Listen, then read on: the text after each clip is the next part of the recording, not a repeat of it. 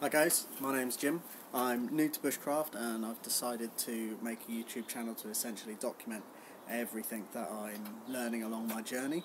I do a little bit of volunteering with a forest group once a year in May. I go to a family camping trip and help make sure everybody's safe and kind of facilitate them in their weekend away. As part of that, this year I've decided that I'm going to step up my game and be a bit more involved, try and do a little bit more, be able to impart some knowledge.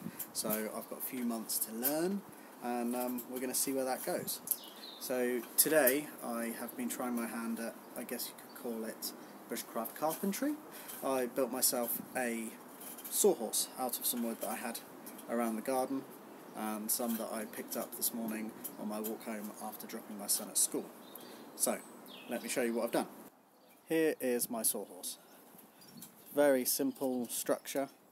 It has two of these, I guess, bipods with a supporting structure around the bottom.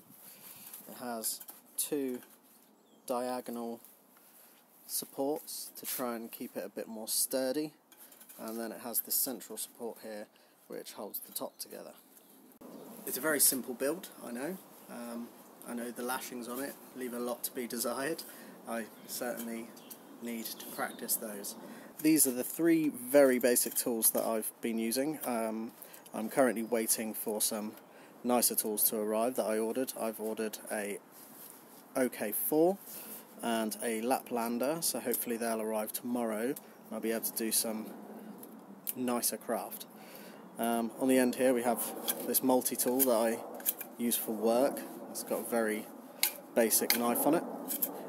This is the axe that I've been using, which is very blunt to say the least. And here is a very basic saw from B&Q. Okay, so now you know what I've used and what I've built. Let's see if it works, see if it does the job. It's a little bit wobbly, but I can probably live with that. It's not too bad. I might adjust some of the lashings at some point, tighten them up maybe with some better cording. This is just a very cheap string that I bought from a B&M store for £2.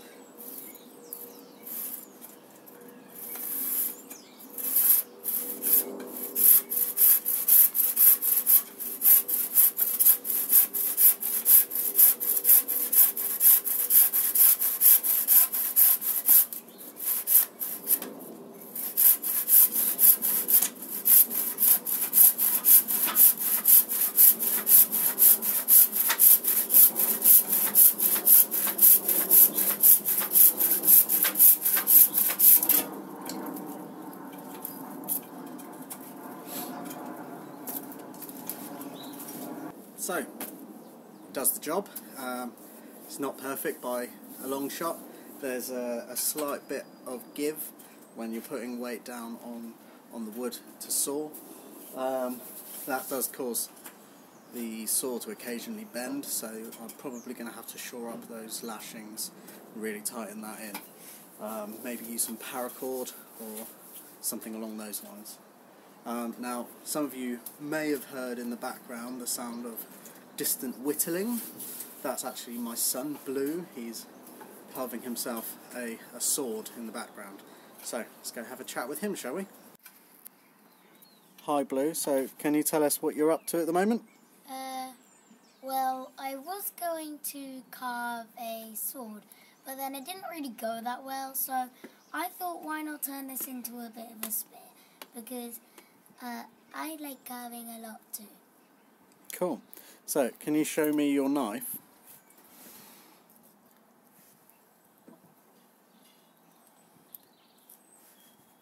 Okay, so Blue, as you can see, is using an open L knife.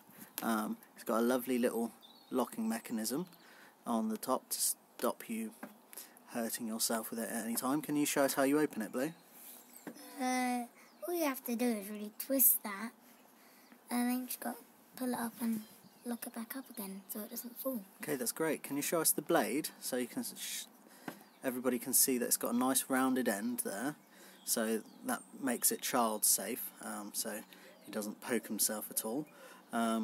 Blue's been whittling for about a year since our last camping trip, and I think he's starting to get quite good at it. What do you think? Yeah. Excellent, thank you, Blue. So there we have it. There's my sawhorse that I built today, just using some wood that I had and some string. Very, very basic tools indeed. And there was my son Blue with his open L knife, child friendly, rounded end. So I don't really know where I'm going to go with this channel. As I said before, I'm going to document my progress, see how it goes. Who knows, maybe it'll take off, maybe it won't. So I guess stay tuned, see how it goes. If you like this video, don't forget to share, like, subscribe, and I'll see you in the next one. Thanks a lot.